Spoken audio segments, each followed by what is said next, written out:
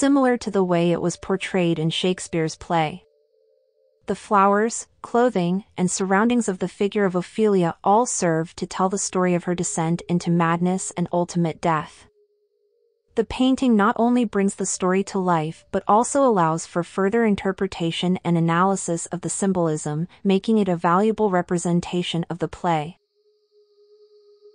In Shakespeare's timeless play Hamlet, one of the most fascinating characters is Ophelia. Her descent into madness and subsequent death is a pivotal moment in the play and is often depicted with symbols and imagery to emphasize the emotions and themes. Ophelia's madness is characterized by the flowers she is surrounded by, each one representing different emotions and sentiments. For example, the willow symbolizes forsaken love, nettles growing in its branches represent pain, daisies near her hand signify innocence, and a chain of violets around her neck is associated with faithfulness, chastity, and untimely death.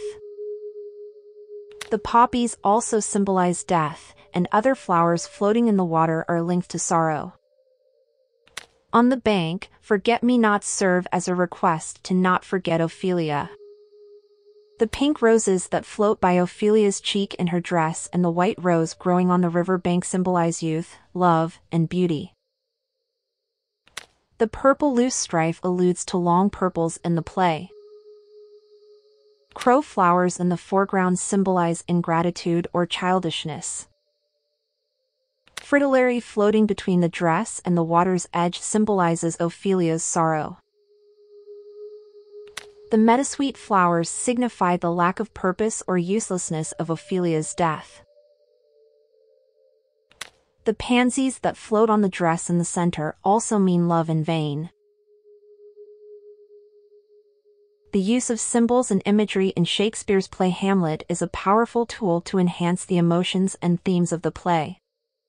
The symbolism of the flowers surrounding Ophelia highlights her descent into madness and her ultimate death, making her one of the most memorable characters in the play.